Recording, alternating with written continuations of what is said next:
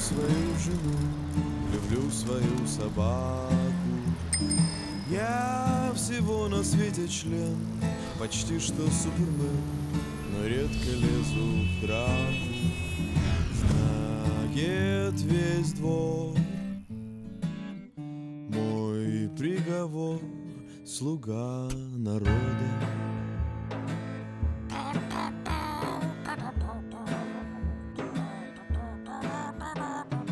У меня почти все есть, достоинство и честь, и даже крики «Браво!».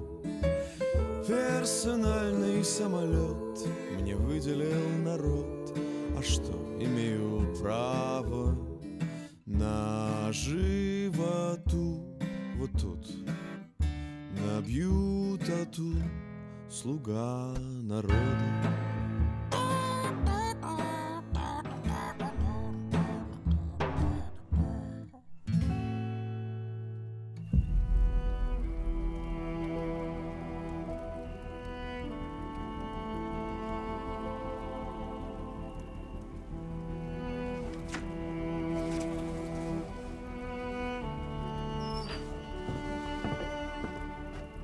Майдан близко.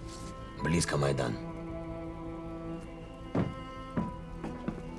Лорд-командующий, Юрий Иванович только что раскололся. Он знает, как вернуть деньги Януковича обратно в Украину.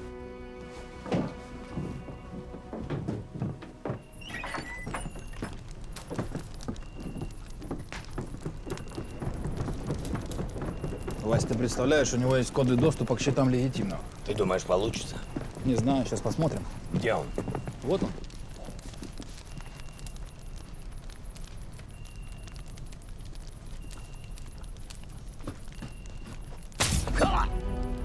За позор! За доллар по 30.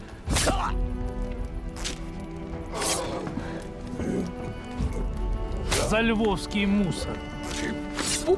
За плохие дороги. За тариф на коммуналку.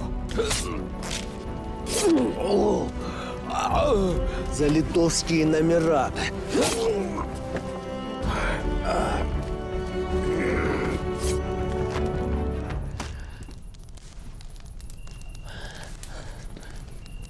И ты, Толик. За бурштин. Бурштин. Это не я.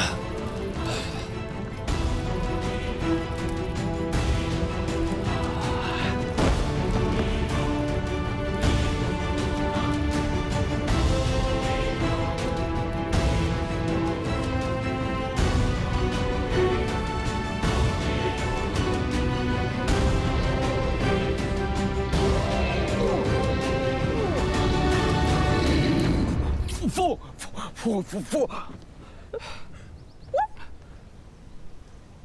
Ты что, приснилось, что ли? Бред какой-то.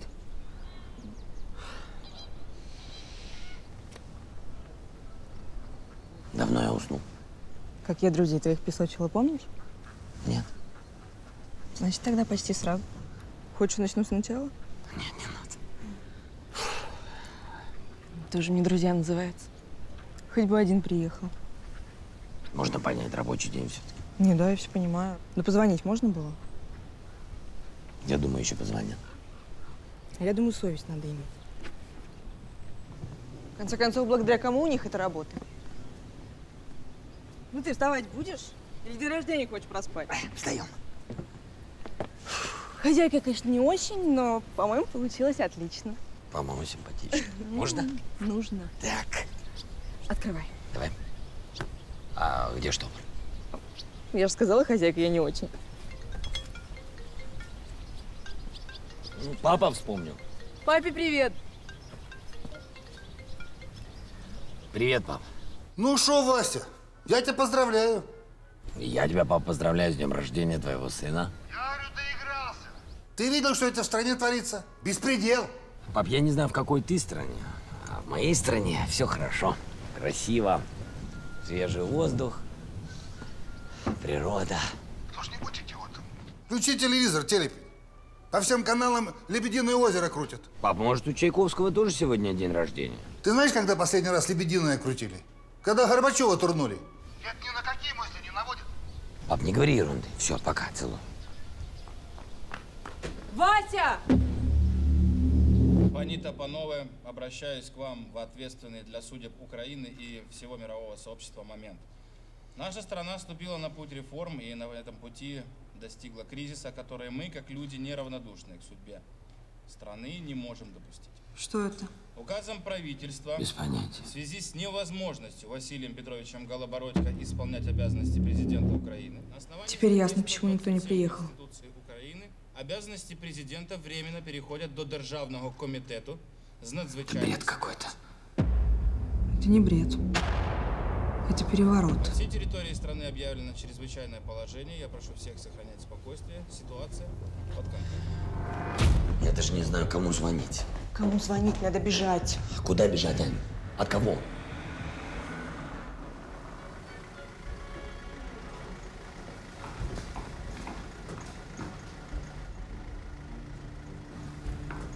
Они тебя убьют. Кто убьет? Мика? Я разберусь. Я с тобой. Оставайся здесь.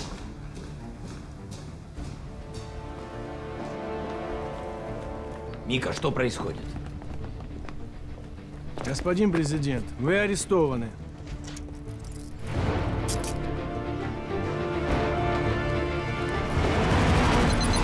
Потому что не хочу. Дышать нечем от вашей экологии. Все. Что? На подпись. Какая еще подпись? Министерство здравоохранения. А у них что? Отказывается погасить задолженность за зарплаты без подписи премьера. Возникает вопрос, есть ли жизнь после ареста Юрия Ивановича? Моя подпись подойдет? Вполне. Еще что-то? Минэнерго. Где Минэнерго? Где я? Задолженность по перевозкам. Задолженность по перевозкам. Твоя подпись тоже подойдет. Хорошо. Господи. Но они все равно не заплатят. Почему? Нужно погасить долги по электроэнергии. Как они раньше работали? Отличная гарантия Юрия Ивановича. Так может быть его выпустить? И все у нас заработает в стране, как было? Премьер Канады тебя поддержит. Что? Политическое преследование – признак слабости нового украинского руководства. Да что вы говорите? Отлично. Теперь еще и премьер Канады. Не только. Канцлер Германии обеспокоен. Конгресс США. Президент Франции. Все обеспокоены. Бедный Юрий Иванович, несчастный наш политический заключенный. Да? А то, что мы посадили главную ворюгу страны, это никого не волнует теперь? Да. Да все вы ворюги. Да, разберусь я с вами потом. Вась, ты же понимаешь, Юрий Иванович для него… Да, не надо продолжать. Я в курсе всей биографии Юрия Ивановича. Величайшее экономическое чудо совершил профессор экономики, политическая элита. Но я тебе уверяю, что суд докажет обратное. Нет, пап, это не тебе. Нет, в твоем случае суд уже не поможет. Да, пап, такой юмор, да. Я вас поздравляю, что мы все переехали. Очень хорошо. Папа, отцепись, у меня сейчас крыша поедет. На чем остановились? У тебя Кабмин. Значит, у меня еще и Кабмин. Ножки свесили, все правительство. У меня еще Кабмин, у меня Минфин, у меня Пингвин. Не нравится? Выпусти Юрия Ивановича. Аня. Не опаздывай. Не опоздаю. Можно я сам буду решать, кого мне выпускать, кого не выпускать. Животные какие-то. О, Господи.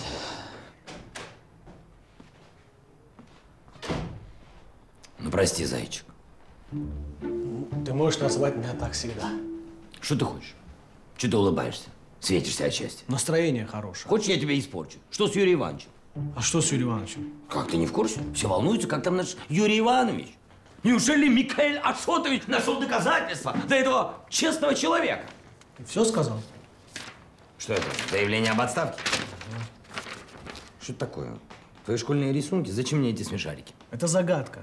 У меня нет времени на ваши викторины. А это разгадка.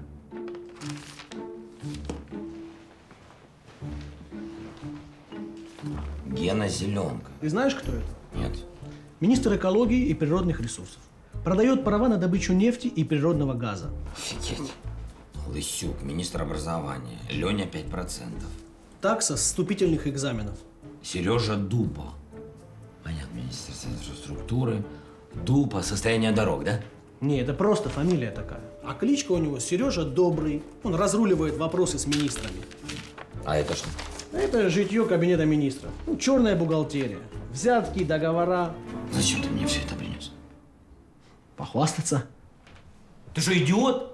Их арестовывать надо прямо сейчас, пока идет совещание. Ты же на горячего взял. Тут же спецназ перед входом должен стоять. Автобус 1, 2. Да, на улице 3 автобуса. Люди готовые. Подозра на руках. Будем арестовывать. Как прямо сейчас? Они же на совещании. Ну так ты иди на совещание, чтоб люди не волновались. Иди. Да? Да. Прямо на совещании? На совещании, да. Угу, хорошо. Ты будешь у нас как наживака. Как наживка? Наживка. Не имеет значения. Главное, чтобы живой остался. Вассо. Да. Возьми. Зачем? На всякий случай. Я знаю, что у министра культуры с собой наградной пистолет. Кошмар. Вассо. Да. Ну, спрячь. Сюда.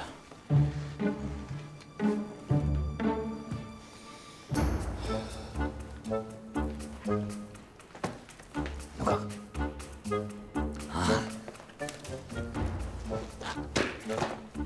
Хорошо. Дай мне 5 минут, я за спецназом, ты на совещание. Слушай, об этом еще кто-то знает? Не волнуйся. Очень узкий круг людей. Только я, 2 моих зама, Полищук, Потапенко. Все строго корпоративно. Конспиративно. Ну, как обычно. Как обычно, все.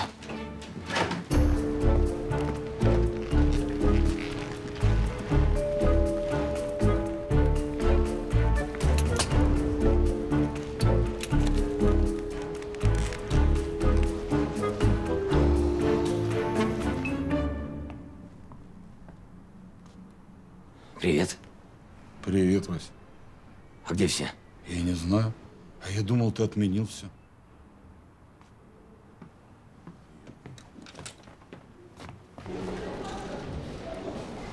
Вась, а что происходит? Это если мы твои друзья, мы что, автоматически прокаженные, что ли? Что случилось? Что случилось? Я прилетаю, иду по аэропорту, спешу на твое совещание, что я вижу? Что? Министров вижу, которые стоят в шарфиках, и летят они на футбол в Барселону. Какой футбол? Вот, не тупи. Сегодня наши играют с испанцами. Они, получается, патриоты, а я кто? Ус моржовый. Ты бредишь, у нас совещание. Я им тоже говорю, у нас совещание, вы куда все собрались? А мне, как его, Потапенко, говорит, что Михаил Шутович вам все объяснит. Я, кстати, с удовольствием тоже на футбол бы слетал. Конечно. А? Идут? Красавцы. А в центре полководец, орел носатый. Ну что? Конспиратор хренов. Как ты сказал? Вася, никто не знает. Узкий круг. Так вот, твой узкий круг вырос в огромный геморрой. Ни одного нет министра. Все сбежали. Ты не знаешь, куда? Я ничего не понимаю. А что-то непонятно. Слил нас твой Потапенко, вот и все. Я Потапенко доверяю как себе. Так не доверяй себе. Не доверяй себе больше никогда. А может быть, и Юрия Ивановича нет? Может, и Юрий Иванович уже где-то за границей, а? Может же быть такое? Вась, ну ты не перегибай. Ну, Юрий Иванович в тюрьме под 7 замками, там муха не пролетит. Юра, чего ты стоишь? Сядь, расслабься. Выпей, закуси. Расслабься. Меня всех в браслеты. Как какого-то фраера. На глазах утерпел. У тебя способность к языкам. Всего лишь неделя в тюрьме, а как уже феню освоил. Я почему до сих пор не на воле? Ну ты не скрипи зубами. Сядь, покушай устрицы, пока свежие. Устрицами не отделаетесь.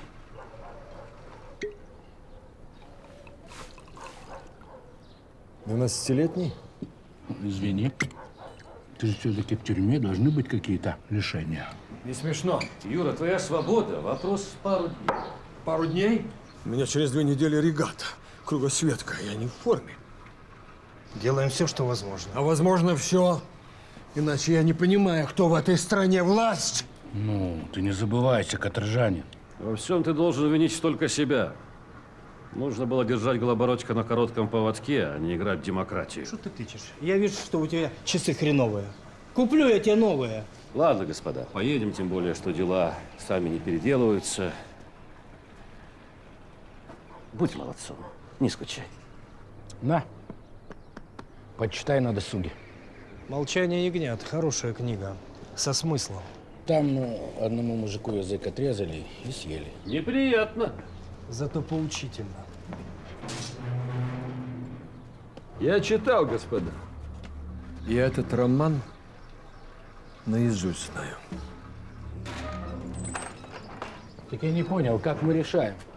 Будем освобождать узника или поиграем в правосудие? Это даже не обсуждается. Дело не в том, что Голобородько тронул нашего человека. Он посягнул на святое, на систему. Вот-вот.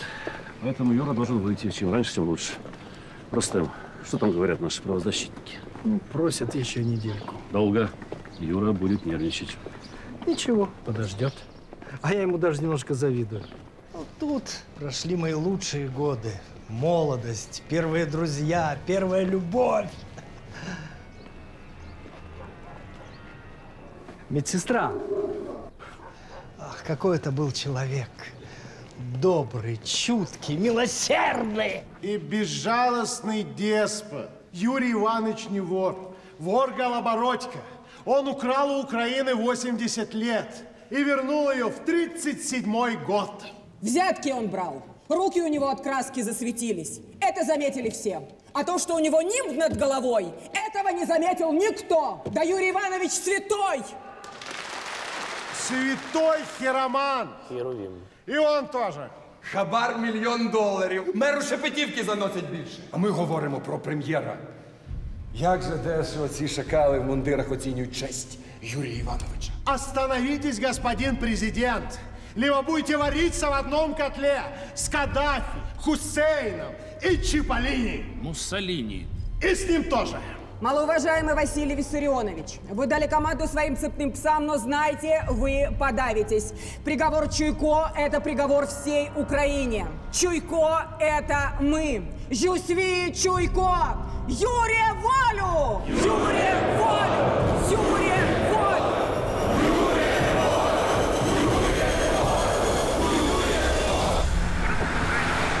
Сьогодні Юрій Іванович Чуйко був звільнений з-під варти Лук'янівського СІЗО. Службою безпеки України з нього було знято усі обвинувачення, а кримінальну справу закрито Быстро же вы сработали. складу злочину. Тож вже завтра Чуйко повернеться у крісло прем'єр-міністра України. Когда же вы сговаривались? Просто интересно. Гниды, предатели, продали меня. Ты кто удушил? Мешок сними, или тебе стыдно мне в глаза посмотреть? А? Иуда! Ну что, а 30 серебряников ляжку не жгут? Как он тебя купил? Сколько заплатил? Что ты смотришь? Егор. Егор, то руки что...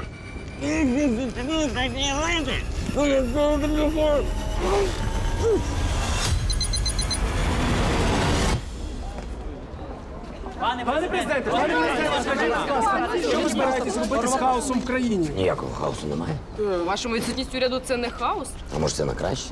Так місця вільні, їх займуть молоді, професійні, а головне чесні люди. Вибачте, у мене з ними зустріч. Здрасте. Присаживайтесь.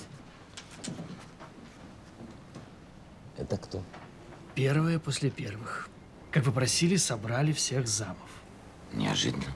Такие молодые на таких постах. Поверьте, они как никто достойны своих кресел. Образование. Цвет нации. Ну, я приятно удивлен. Наконец-то вместо наших этих упырей, барыг, такие молодые, красивые лица. Ну, здорово. Ну что, справитесь? Дорогу молодым? Да, конечно. Да, вот единственная недоработка у вас, Святослав Валерьевич. Что же вы, людей поменяли, лица новые, таблички старые. В смысле? Ну как это, ну надо было переделать, фамилии те же остались. Фамилии, да. Инициалы другие.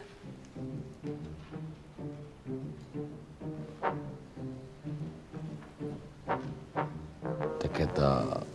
Дети.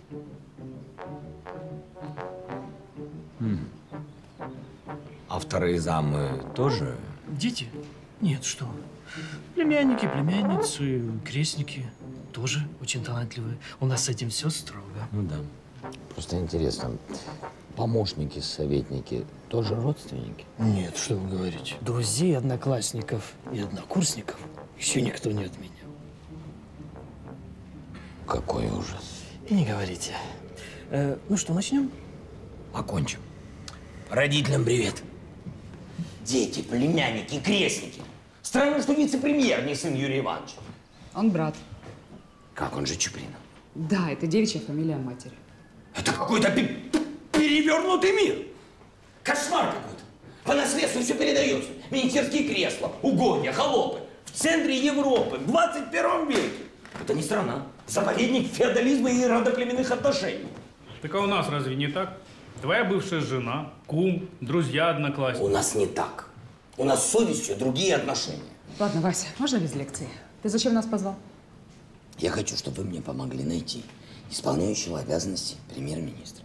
Так а какие проблемы-то? В случае отсутствия премьер-министра его обязанности исполняет первый вице-премьер. Да. А кто у нас вице-премьер? Чуприна. Да какой нахрен Чуприна? Ты издеваешься или что? Я говорю, мне надо без блата. Ничейный, умный, образованный, предметный человек. Ну что ты руку поднял? Я говорю, умный и образованный. Я понял, мы здесь надолго. Слушайте, давайте я в буфет сгоняю, ребят. Ой, возьму да. каких-то пирожков. Да, да, сходи, пожалуйста. Давай. Я согласен. С луком. Вы что, пожрать сюда пришли? Что давай, сиди, по делу. А нужен ли нам вообще этот поц? Такой цирк вокруг него устроили. Не по сеньке шапка. Ну и какая альтернатива? Ну а что у нас в стране? Поцы перевелись, а? Предлагаешь поменять ставку? Ну что, возьмем болванку, воспитаем, научим, вот тебе и новый премьер. А Юра пусть и дальше шконку полирует. Старые споры.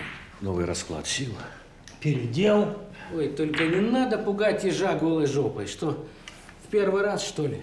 Господа, может быть, мы зря все это затеваем? Юра взвешенный кандидат, проверенный временем. Он нас всех устраивал. Он у нас у всех деньги тырил. Да что он там тырил? Ну, 2-3 ляма тырил. Сопутствующий ущерб. Так что я предлагаю лошадей на переправе не менять. Вась, может, ты же сам говоришь, что это временно. Ну, конечно. Конечно, я и президент, я и премьер, я и ИО, я и посол Зимбабве. У меня же времени полно, абсолютно. Слушай, что нам делать? Бросать министерство? Слушай, Серега. Не-не-не, Серега не может. На Сереге весь МИД, там без меня все развалится. Ай, подожди, сиди ты в своем МИДе. Может, Оксана сможет? Как я без Оксаны? Не, Оксана не сможет, на ней весь МИД, там без нее все развалится. К тому же, если ты назначишь Оксану, придется искать нового главу МИДа. Первое, что она сделает, уволит Мухина. Хватит рожать. Оль, ты будешь? Да, я буду. Ты будешь он? Нет, я чебурек буду. Какие чебуреки? Вы задолбали со своей едой, Скорик. Мне нужен ИО. Вась, хватит кричать. Если так нужно, давай я буду его. Серьезно? Теперь ты удивляешься. Ну вот как? Я не удивляюсь, я рад. А на кого ты НБУ оставишь? Пока не знаю. Надо подумать. Но вообще толковые люди есть. Правильно. Подбери толкового, профессионального, только без лука. Скорик, твою мать, со своими пирожками! Да понял я тебя с яйцами. Ну чего ты разорался? Я ж как лучше. Чебурек, иди. Ну ладно, с Юрой все понятно. А вот что с этим борзым учителем делать? Слить. Оснований для импичмента нет. Нет, Голобородько у нас вот как кость в горле. Он политический пудель. Громко лает и слабо кусает. Он же даже его прем'єра назначить не може. Шановні українці, Конституція України надає право чинному президенту України наразі відсутності голови уряду назначати виконуючого обов'язки. Тому, беручи до уваги професіоналізм та досягнення на посаді голови Національного банку України, я свій вибір зупинив на Ользі Юріївні Міщенко. Дякую.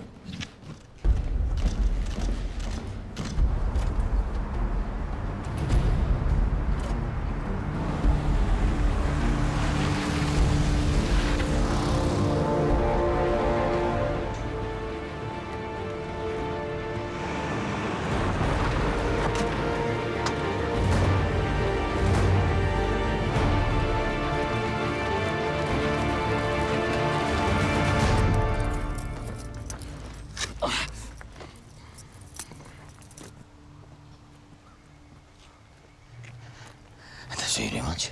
Садись. Это его метод, я догадался. Присядь, Василий. Тебя шантажируют, ты не можешь говорить.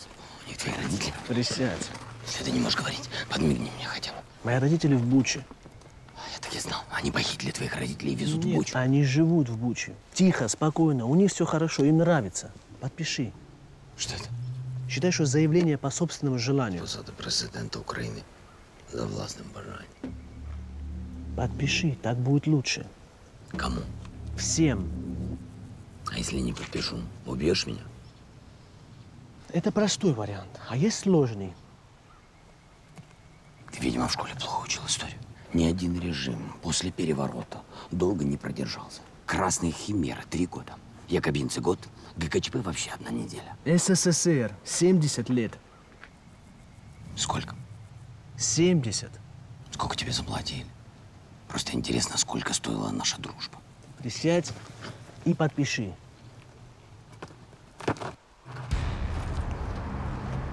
Толик.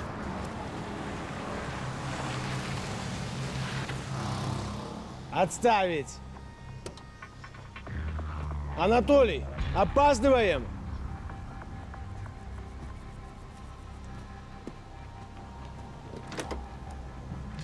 Отставить, я сказал!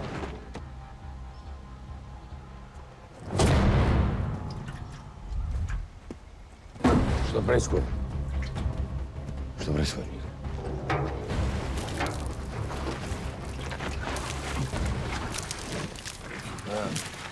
Сядь! Миха, что это? Ребят, вы чего? Ты что, охренел? Будешь подписывать? Я не буду подписывать! Да что? С днем рождения, друг! Зачем такую хорошую текилу переводишь? Машину его! Останови!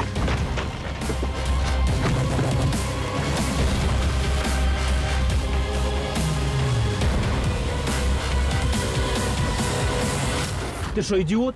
А что с ним делать, если он не хочет подписывать? Так и что ты решил его убить? Как мы это объясним? Как объясним, потому что президент на свой день рождения выпил, сел пьяный за руль и сорвался с обрыва. Это как раз вовремя нам. Это как раз нам всем подойдет. И сразу и ЦРУ, и ФБР тебе поверь. А какие у тебя есть варианты? По-быстрому сворачивай свое шапито и поехали за мной. Толик, открой. Господин президент, прошу на выход. Нет. Тоді я вам краще державною мовою скажу. Пане президенте, вас підсрачниками з машини випхати, чи що? Іди сюди, сказав! Іди сюди! Виходи з машини!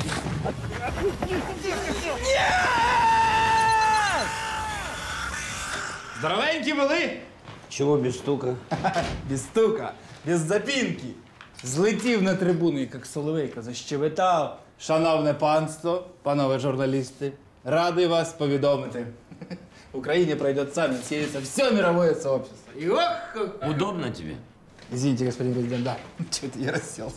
Такой повод, а я сижу. Эх, хорошо. Бутылку на место подставь, зябля. Знаешь що, я тебе її принес, я имею право її трогати. Я не розумію, Вась, ти зовсім не пишаєшся міністром закордонних справ, який досконало володіє українською мовою? Зараз лусну від гордощів. Не ти один, якби був тут Тарас Григорович, він би теж луснув. Тримай. Нет, спасибо. Хороший повод, конечно. Я хоть перестану краснеть. Но я на работе, в отличие от некоторых. А я выпью. Да. Соединяйте. Guten Abend, фрау Меркель. Привет от меня передай. А ніхт? Та чо ніхт? Скажи їй дах. Нехай приїжджає потеревенить зі своїм Макроном Макароном. Вот, пожалуйста. А и Франция?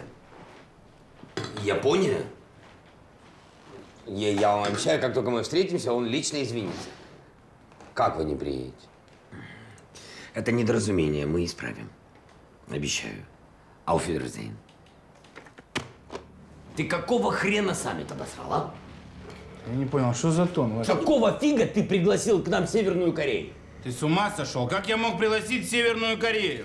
Я пригласил Южную. Запрошуємо Північну Корею, я сказал. А с каких пор північна – это южная? А какая? Південна? Да, південна. Вася, знаешь что? Учи язык. Північна – это южная. Північна від слова північ. Північ від слова півень. Півні що роблять зранку? Правильно співають. А потім що стається? Потім сходить сонечко. А сонечко де сходить? Правильно. На востоке. Да бог с ним, где оно встает, Вась. Я так заучил, я говорю правильно. Північна – это южная. Или северная? Ты пивень, Сережа. Министр иностранных дел, так обделаться на весь мир. Да. Да. Доброго дня, пане Трюдо. Так, ми в курсі вже. Дуже приємно розмовляти з вами, з людиною, яка вільно розмовляє на українській мові. Вибачте, будь ласка, пан Мухін тільки починає вивчати нашу рідну мову. Є помилки, выскакивают русизмы. Конечно же, никакой Северной Кореи не будет. К нам приедет Южный. Так, тільки Північна Корея. Так. Бросил трубку.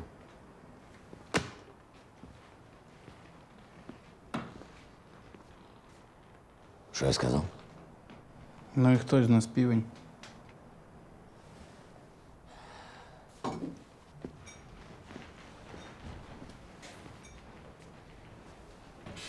Иди, не мешай работать.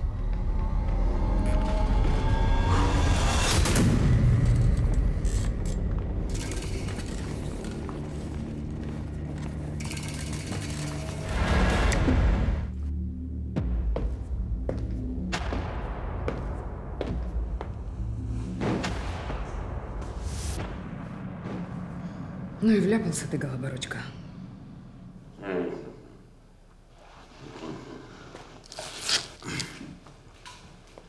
Воды. Ты что, пил? Друзья угостили, не мог отказаться. Тогда, может быть, ты от этого не откажешься. Подписывай. Не подпишу. Ты подпишешь. Иначе сейчас сюда зайдет доктор и сделает тебе укол. И тогда твой любимый фильм «Полет над гнездом кукушки» станет реальностью. Никто не поверит, я не псих. Пока нет. Но уже завтра президент Овощ будет показан по всем каналам страны. И вот тогда никто не будет сомневаться в законности наших действий. Даже твой родной сын. Вася, подписывай. Ну, сам подумай. Одна твоя скорючка, и вся жизнь станет намного проще. Утром школа, вечером тетради, зарплата 28-го, по воскресеньям кино с Димкой. И никаких глобальных проблем. Подписывай. Угу, чудесно. Еще это. Вася, подписывай. Куда ты меня торопишь? Можно почитать? Что тут читать? Рабочая документация, стандартная процедура. Все как всегда. Василий Петрович, спасибо. И вот это. И все? Угу. Спасибо вам большое, господин президент. Пожалуйста. Я полетела? Как дела? Ну, в целом хорошо. Как Димка? Димка нормально. Едет на лето в Италию. Какой Италию? Ну, ту самую, которая на карте сапожком. Я не идиот. Я понимаю, что такое Италия. Я имею в виду, как ребенок может лететь за границу без моего разрешения. Почему без твоего разрешения? Есть твое разрешение. Ты его только что подписал. Ты меня подсунула? Обманула меня, что ли? Вась, я никого не обманывала. Ты не заводись. Я просто сэкономила тебе время, а себе нервы. Спасибо. Присядь, пожалуйста. Сэкономила. А может быть, нужно было для начала хотя бы со мной посоветоваться? Может быть, мне не по карману оплачивать поездки за границу? Ты не переживай. Мы в этот раз обошлись без твоей помощи. Кто это мы? Есть человек, который оплатил поездку. С кем ты встречаешься? А тебя сейчас что больше волнует, сын или тот факт, что я с кем-то встречаюсь? Пожалуйста, встречайся с кем угодно, твое личное дело. Я волнуюсь о сыне своем, единственном, между прочим. Ребенок сам с каким-то чуваком летит за границу. Послушай, он летит с мамой. А, ну тогда понятно, я был уверен. Идея твоей мамаши, да? Ну почему моей? Твоей. Мама в курсе. Да, она в курсе. Послушай, я не обязана сейчас отчитываться перед тобой о подробностях своей личной жизни. Всего хорошего, господин президент. Спасибо вам. До свидания. Аривидерчи. Чао, бомбино.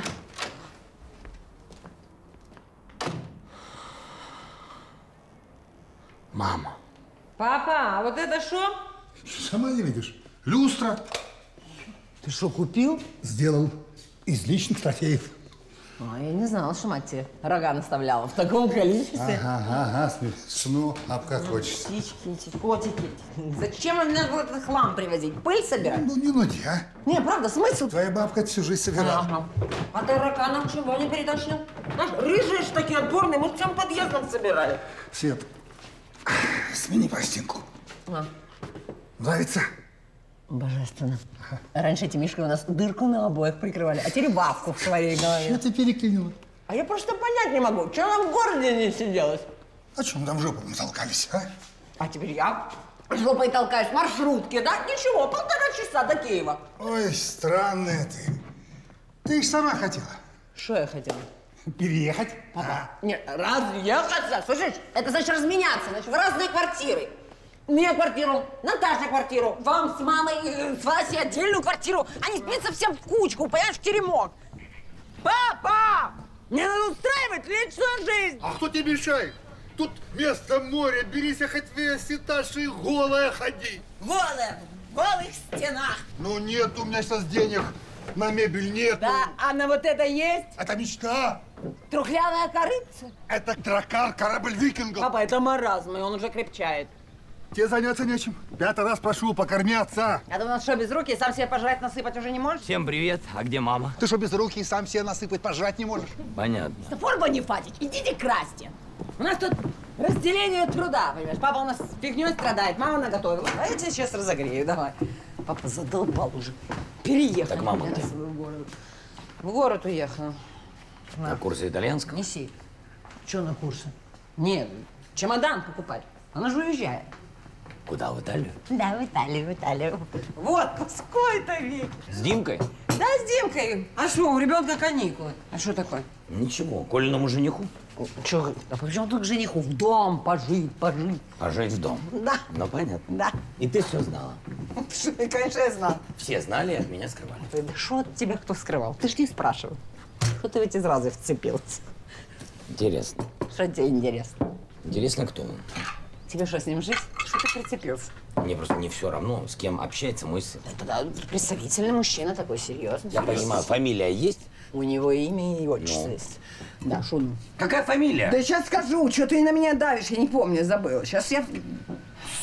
Сосликов, нет, Саврасов, нет. То ли из грызунов, то ли из передвижников. Па! Слышь, а ты не помнишь, как фамилия Олиного жениха? Борщ!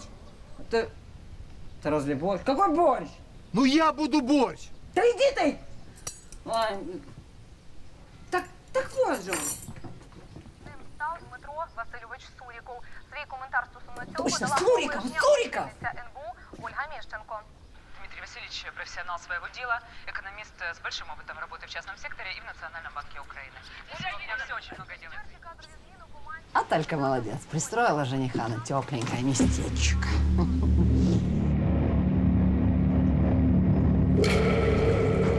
Ольга Юрьевна у себя? Да, но она занята. Уже свободно. Ольга Юрьевна вся ваша. Как это понимать? Что, Вася? Вот это. Как это понимать? Ты назначила вот эту главой НБУ. А в чем проблема? А ты не видишь проблем? Нет. Хорошо. Зачем ты это сделала?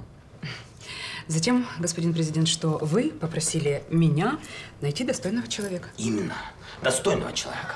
Ты же сама плевалась от него. Говорила, что он скользкий тип и подонок. Во-первых, подонок – это не диагноз. Во-вторых, Дмитрий Васильевич – опытный профессионал своего дела. А в-третьих, да, так вышло. Насчет его личных качеств я ошибалась. Ошибалась? Угу. Новые часы? Серьги, да? Нравится? Очень. Мне приятно, что ты наконец-то стал замечать, что на мне надето. Он купил. А что? Хочешь посоветоваться с ним насчет подарка Анечке? К сожалению, у меня нет таких возможностей. Я ведь не ворую. А может, ты просто ревнуешь, Вась? Ольга Юрьевна, вы вообще задумались? Откуда у него это все? Откуда эти дома, яхты, эти дорогие часы? Так вышло, Дмитрий Васильевич богатый человек. Я просто хочу напомнить, что он пришел в НБУ из международной консалтинговой фирмы. Ясно? Ясно. Еще вопросы есть? Больше вопросов нет. Прекрасно. А то у меня как раз совещание. Знаете, мои часы показывают, что у меня совещание. Подождет. Да, просто вдруг один вопрос появился. Ты думала, как отреагирует общественность, когда узнает, что ты назначила главой НБУ своего любовника? Никак не отреагирует. Потому что об этом никто не знает и не узнает. Ясно? Все, поговорили? Да, поговорили. Но я знаю. И этого достаточно. Так что ты сейчас же напишешь приказ об его увольнении. Ничего не буду подписывать. Подписывай приказ, Перестань, пожалуйста. пожалуйста. Нет времени, Ничего совещания. не надо на меня, Подписывай пожалуйста, приказ, кричать. пожалуйста. Почему я должна это подписывать? Потому что ты что, не понимаешь, что это какое-то кумовство? Это лоббизм. По-моему, это параноидальная истерия. Что с тобой, Вася? У меня все в порядке. Не в порядке. После посадки Юрия Ивановича ты как с катушек слетел. Ты бросаешься на нас, на всех, потому что думаешь, что это мы, главные коррупционеры. Мы все тормозим и саботируем. Может, тебе в отпуск ездить? Ну, не знаю, махни в Трусковец, водички попей, запишись на йогу, помедитируй, приди в себя, в конце концов. Закончил? Не уходя от темы, подписывай приказ. Не буду ничего подписывать. Подписывай приказ. Вася, нет.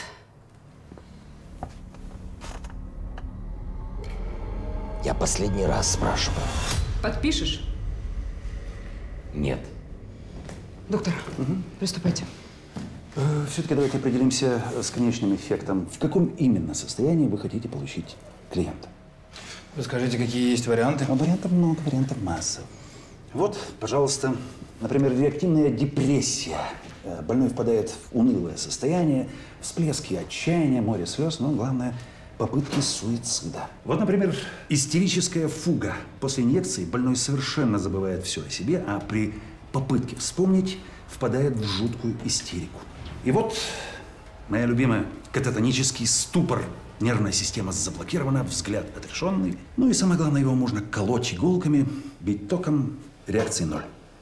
Ну, я за ступор. Вась, как тебе? Я за. Колите, доктор. Прекрасно. Вы не сделаете.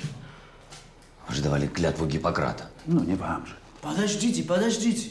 Что мы делаем? Давайте будем миловидными. Милосердными? А что ты предлагаешь? Да при чем мы какое-нибудь коррупционное дело посадим в тюрьму? Все. Да ты посмотри на него. Кто в это поверит? Какой из него коррупционер? А из тебя какой, а из меня, а из нее. Ну это ж, Вася, не помешало всем нам навесить коррупционные схемы Юрия Ивановича. Так что, Коля? Я ничего не понимаю. Если имена расшифрованы, суммы известны. Напрашивается вопрос, где деньги? А мы работаем, Вась, работаем. Это отговорки. Деньги со счетов министров рассеивались по счетам компании однодневок. А их тысячи. И что? Что? Владельцы подставные, бомжи, студенты, покойники. Пока до дна доберешься, нужны годы. Да мы уже на дне, понимаешь? И в дно нам стучатся недовольные люди. Ну не могу я прыгнуть выше головы. А ты не можешь, Миша, или не хочешь? Может быть, ты заинтересован в невозвращении денег? В смысле? В прямом. Я? Да, почему нет? Мик, сколько кличек министров мы расшифровали? 15. 15, а в списке их 19. Вот кто это? Нудный, иностранец, лысый, валенок. Может быть, ты нудный? Вась, ты полегче. Ты с ума-то окончательно не сходи, бред какой-то несешь. Это Миша Савин. Да и что? Миша Савин не может быть вором. Тогда и я вор, Вась. Тогда и Скорик, и Серега. Да мы вот все же так. быть, жизнь такая. Такое в стране происходит. Может быть, Мика сам специально отпустил министра, дал ему идти. Может, это он иностранец? Да ты что? Что ты на меня смотришь? Я всех подозреваю. И себя в том числе. Я не иностранец. Ты мне сам гражданство дал. Я дал, я и отберу. Вась, прекращай, а? А вот еще кто-то заговаривает. Что такое? Раскрылся? Тебе Евросоюз давал данные по счетам Юрия Ивановича? Лысый. Ну, глазки как забегали. Видишь? Вот так надо работать. Иностранец. Вася. Не надо, нудный. Помолчи. Ты еще скажи, что я валена. Заметь, ты сам это сказал. А я вот думаю, а может тебе увалять, а? А я вот тоже думаю, ну, сейчас бы как припечатал тебе, если бы это было в первый раз. Пенал, помните ГДРовский, который ему мама привезла? Да. Как он решил, что мы его стырили, так мы всю школу на уши поставили. Все вверх дном перевернули. А сам мне его подарил. Подарил и забыл. А потому что сох по ней и ходил пришибленный. А может, у него и сейчас с головой не все в порядке. Может, тебе на больничку, Вась? Отлично вы, ребят, придумали. Хорошая позиция. Президент псих. Неадекватный человек, приступы агрессии, истерики. Но, конечно, потерял связь с реальностью, да? А что вы сидите? Скорую вызывайте. А я пойду пока рубашечку переодену. Смирительную.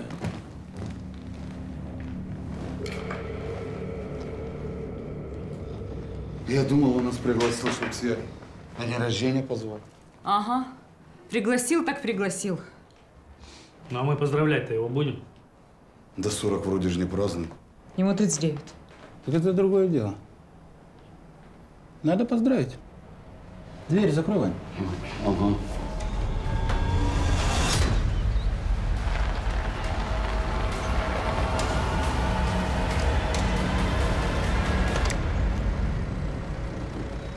А что случилось, Скорик? Что ты встал посреди дороги? Выводи. Кого?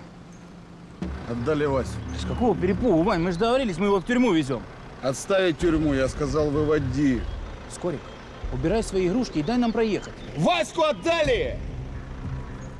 Не, ну если ты настаиваешь и у тебя есть другой план, то, конечно, мы можем это обсудить. Да, Пик? Пошли. Выходи из машины! Выходим!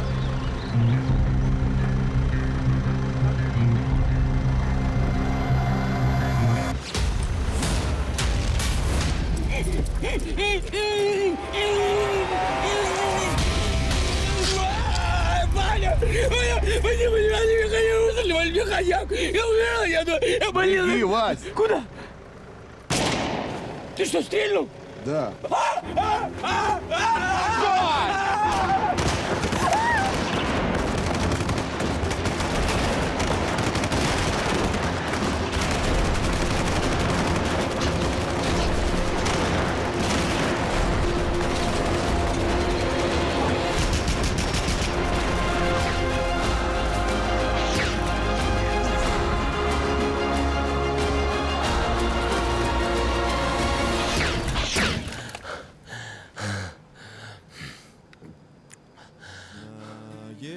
Весь двор, мой приговор.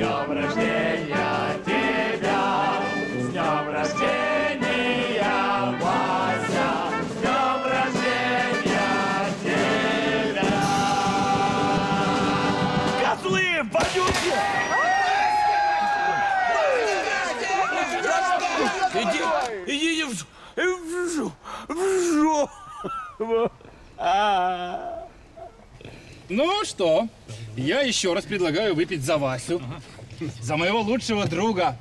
Желать ему крепкого здоровья. Мы очень рады, что ты понял и оценил наш милый розыгрыш, да, ребята? Не надо извиняться, мы тебя уже давно простили. Мы очень рады, что тебе понравилось. Давайте за Ваську. Трехкратное ура! Ура! Ура! С днем рождения, Васек, давай! Вася, тебе давай, Вася! Вот красавец! По-моему, можно. Гори в аду, ты и твоя вся банда! Больные на голову, у вас же в башке хоть есть что-нибудь, да? Я думаю, чего нам с самого начала не Вот хватало это так? другое дело. Что будешь пить? Водки. А теперь понимаю, праздник удался, ребята. Гей, наливайте повні чари, щоб чесні зело.